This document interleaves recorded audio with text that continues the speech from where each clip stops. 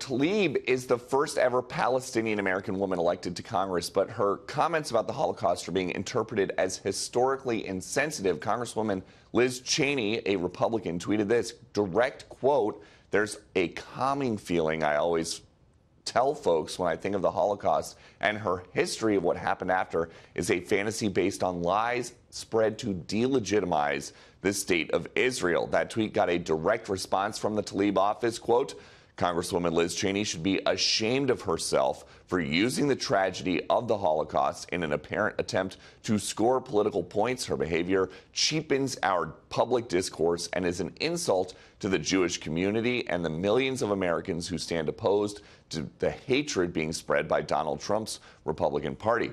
Democratic lawmakers are not defending Tlaib, though, as Republicans argue the things she casually told podcasters about the Holocaust are not safe.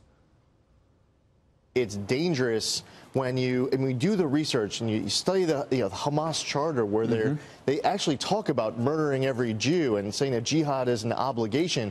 And just last week in a Philadelphia Islamic community center, the Muslim American Society with ties, one of their founders is actually was the head of the Muslim Brotherhood.